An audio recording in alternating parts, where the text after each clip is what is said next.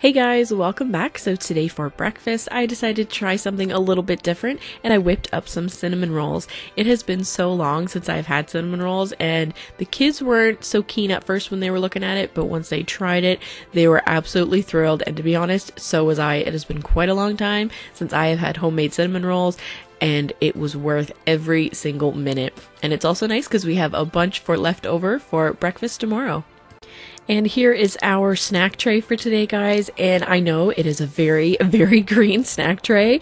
This was not on purpose, it just kind of happened this way. From the store, I had picked up some Granny Smith apples and some pears, and then I also picked up some honeydew melon and some cucumber, and putting it in the tray, I was like, oh my goodness, this is a very green tray today, but it's kind of funny, kind of nice to have a little color theme going on, right? Very cohesive looking. So that is what we have in our snack tray for today.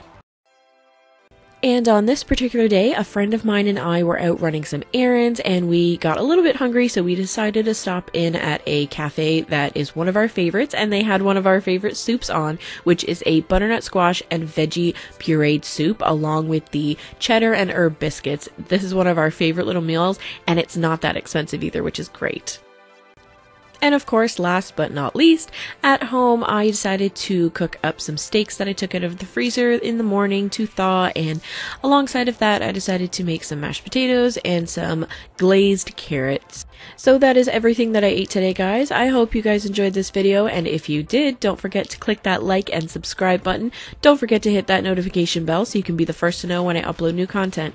Thanks so much for hanging out today with me, guys, and I will see you in my next video. Bye!